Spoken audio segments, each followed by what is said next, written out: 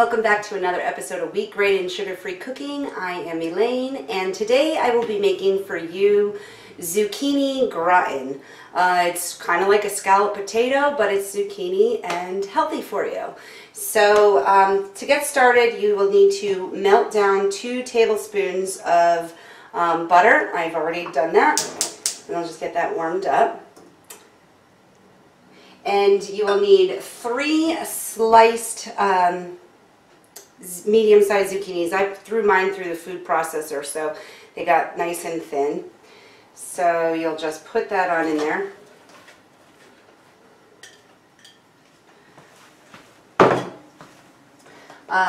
Two cloves of garlic. I just have this nifty little slicer.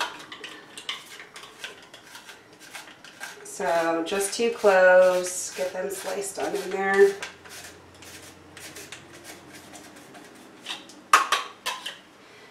One onion.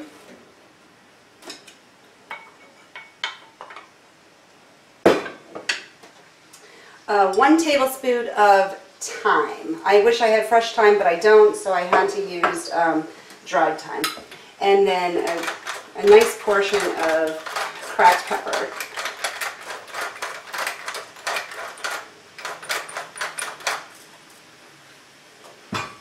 And you'll want to cook this until the zucchini is tender and the onions are transparent. About 5 minutes. I'm going to use a ½ cup of heavy cream,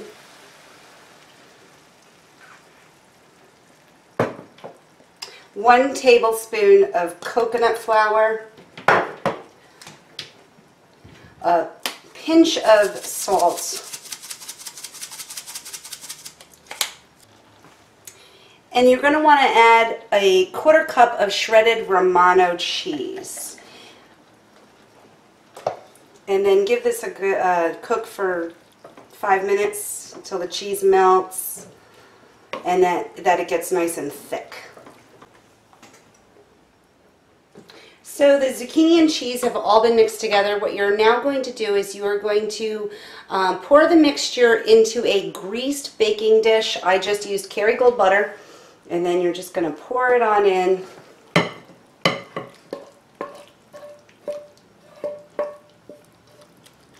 And then spread it around evenly.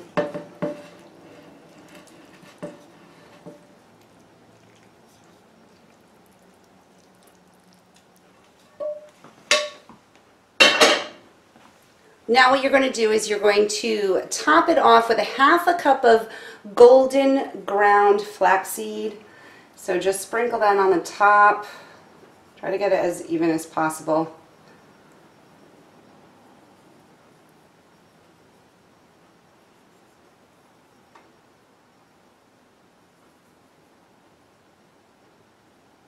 And then the other ¼ cup of shredded Romano cheese. So just sprinkle that along the top.